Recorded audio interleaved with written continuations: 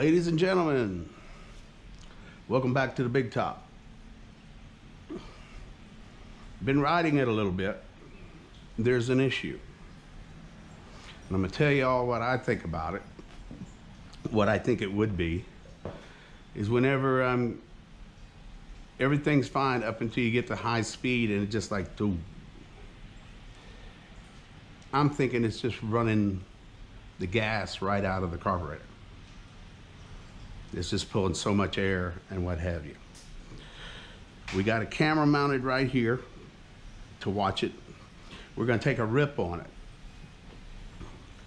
And y'all comment and tell me what you think it is. It's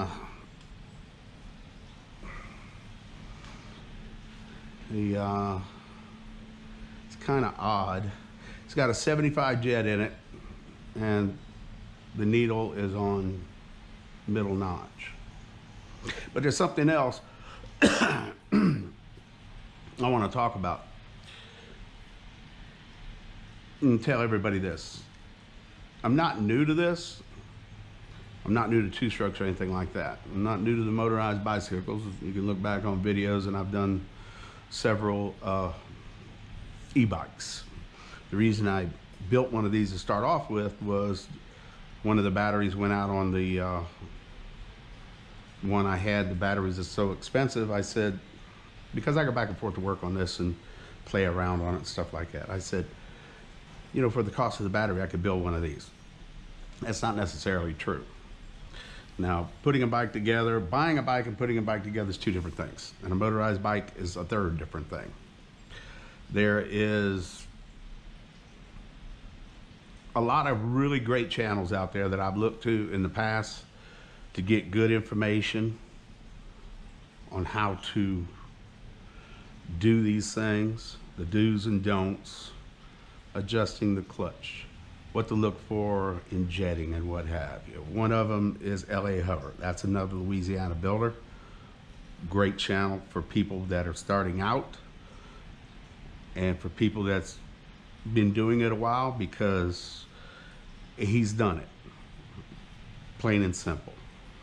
So he's got a wealth of information. He's got a lot of really great videos, and highly recommend the channel. I go to it for information a lot. Hughes Motorized is another one. Really great channel. Good information, you know, and that's all I can tell you. Those channels are great. You got Motor Life. All these are good channels. I'm beginning just like y'all are. So with enough said, let's go give this thing a rip. I'm gonna turn this camera on, which is going to watch the carburetor. The reason I wanna do that is I wanna see if there's a huge amount of back pulse. So we got the speedometer, we got the tachometer. So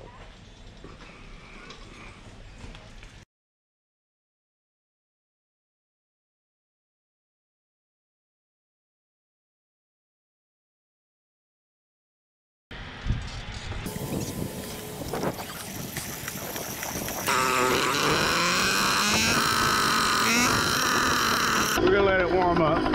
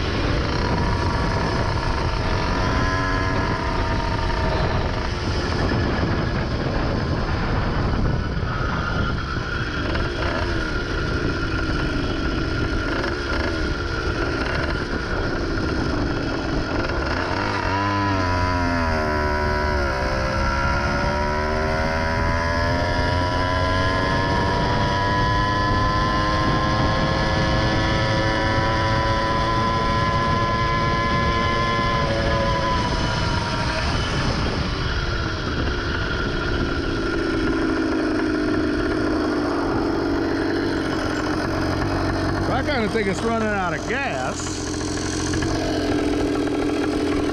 But we got our camera down there to see whether we're back pulsing. And that means we're free porting.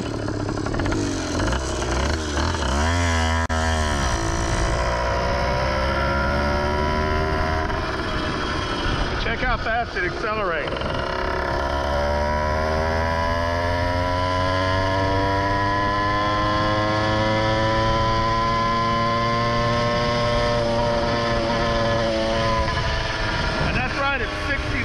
RPM.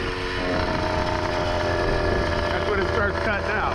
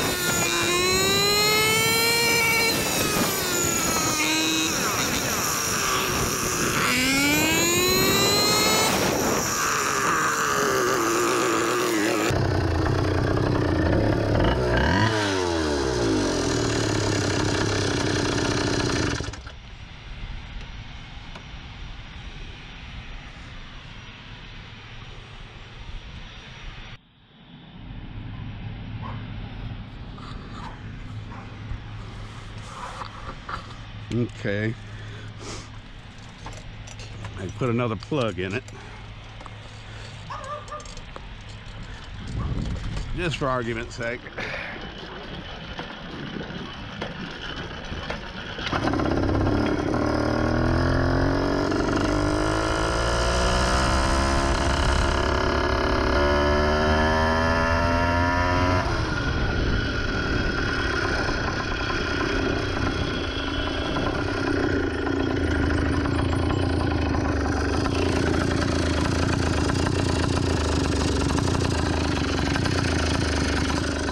Turn that camera on.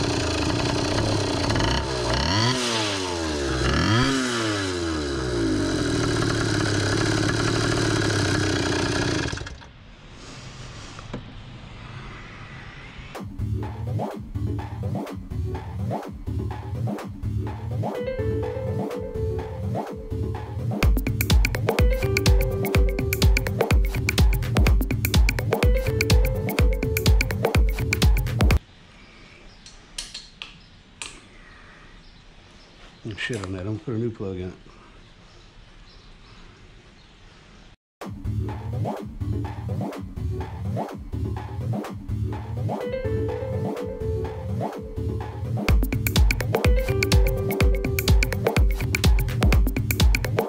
And I really don't want to run this thing too much lean with that little carburetor. Don't want to burn it up. Lean is the worst thing you can do with these things.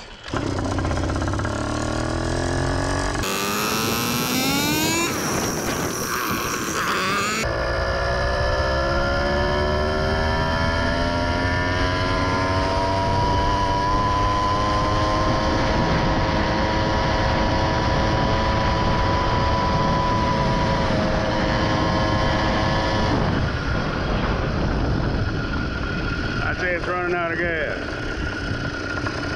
It's just sucking that little carburetor dry.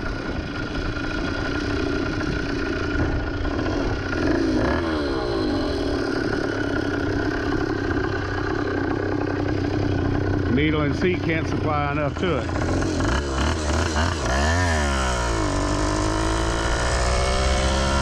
Everything else is fine. If you just wanted to put around and do 30, you're good to go.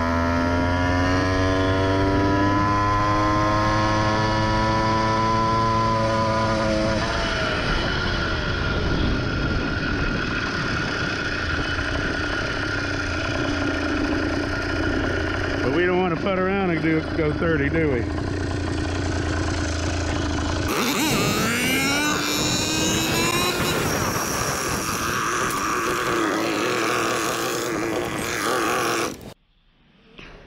Okay, well, I am to the conclusion that the carburetor is running out of fuel. If y'all know something else, please let me know. This is a brand new NGK I put in there and ran it around the block a couple of times. I would say I'm kind of lean. I actually looked down in the bore and everything looks good. It's just, I don't want to destroy it because I know it's got potential. I hate this pipe because of that long header. And I'm just about inclined to start modifying it again because I don't like the way it does. The header's too long. I know it is. On all these pipes, the header's too long and too small. So that'll probably be the next thing. But other than that, guys, it runs good. I can't complain. There's no leaking anywhere around. This little bit of gas right here has been there. It's just dried oil is all it is. It's not really gas. So the the camera I had here was rendered useless immediately because of the spray of oil that you see coming off all over here from this damn thing. And I am like just totally had it with this pipe. I want to turn this thing straight down and then kick the damn thing out so it's not spraying oil everywhere. And like I said, and what I do, I don't mind cutting this thing up. I'm like an old guy that's got a nice shop, and this is a new hobby to me because it's inexpensive. All this work I did equates to me buying a new jug for $49. But I'm not going to buy a new jug. I'm going to put the bigger carburetor on it.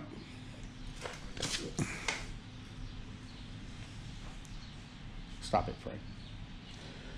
I'm going to put the bigger carburetor on it, and I think that's the problem in a nutshell. It's just not getting enough air. Now I've got a speed carburetor coming, and those are just a bigger NT and one of these fancy intakes, which is actually going to go on the motor that I'm redoing for this one, which is going to be another video. And pretty much that's it, because I ordered some intake parts, an aluminum intake that was totally for something else that I'm gonna modify for this one to get the carburetor out a little bit because it's a bigger carburetor, and clear it and level it off. This particular motor is going to go in another build. Like I said, it's just going to be a random bike. It's not for anybody. It's just something I'm gonna do here on the channel. And if we have a group ride, somebody can ride mine, I'll ride it, because I don't really, by the time I get done with this one, I feel that it's going to run really good. And it's and that's a 42 sprocket. I think this thing will pull a 36, 32 very well once we get it carbureted. I don't feel it's the CDI, because the CDI ran the other motor to 8,000. So I kind of feel this little NT just can't keep up with it. It's just pulling too much air and it runs out of gas, and the needle and seat just can't keep up. So we're going to continue on with it, but I'm happy with it right now. Another thing I'm doing is, because these bikes motors come in and out, I'm putting RC connectors on most all the motors now. So if I have to take them out, because I solder the whole wiring system, I bulletproof the wiring system, everything soldered, shrink tubed, and all that. So this is not an issue, I know, because those things can handle 60 amps, and I know this thing is not putting out 60 amps worth of power, but it makes taking the motor out of this bike and other bikes a lot easier. I never had no problem with them. So, but that's it in a nutshell, guys. I wish this camera would have picked something else, but I am not picking up anything right here. Just oil from this god-awful thing. Back pulsing would have back pulsed a lot of gas and stuff around there, and it hasn't done it. So it's just running out of gas. It's just not getting enough air. Just not getting enough air fuel mixture. I think it's going to do good. I think it's going to do really good. And like I said, it hasn't leaked or anything. I haven't lost any compression or anything. It's done good. So what I'm going to do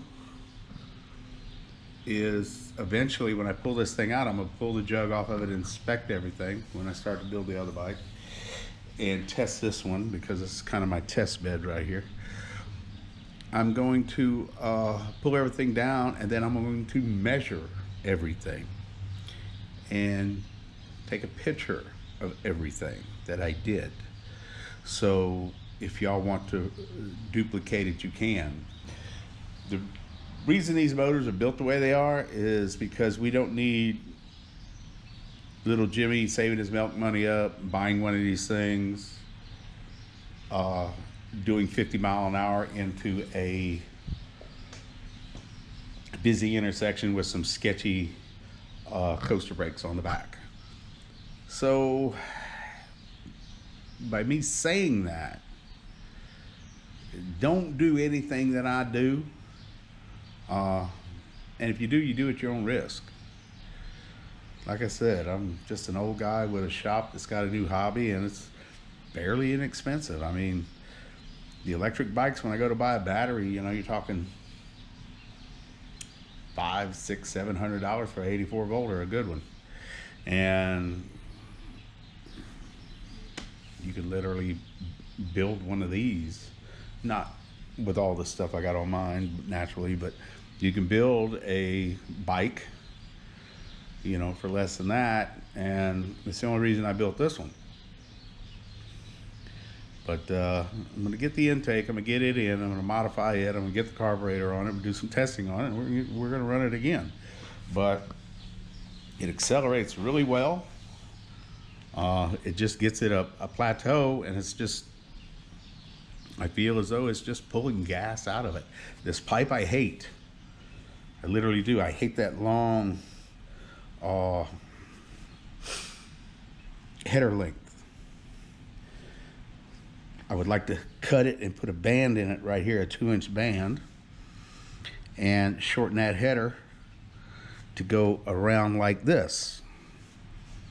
Knowing me, I'm fixing to take it off and hit the saw, because like I said, this is an inexpensive hobby. I love riding these things. This is my transportation back and forth to work when the weather permitting. I'm not like YD100 that will ride in the rain and everything else. God bless him. But this is what I take back and forth to work on. I guess you could call me a fair weather rider. So, but they're a lot of fun. I love them. So thank you for watching. Please hit like and subscribe. Please leave a comment. I'm sorry, what you think this might be the problem. I say it's lean. I say it's just sucking all the gas out the damn carburetor, and it can't keep up. And when it gets up to around 69, 67, 68, 69, it just it doesn't cut out completely. It just cuts. I know it's not the CDI because that would be y'all's first thoughts on that. Maybe it's governed or rev limited, but it pushed the other motor to 8,000 with no issues. So I don't think that's it. So I really do think it's just sucking all the gas out of it. So thank y'all very much for watching. Please comment and please hit like, please hit subscribe. All that helps out here. Me doing all this stuff because I'm on my own here.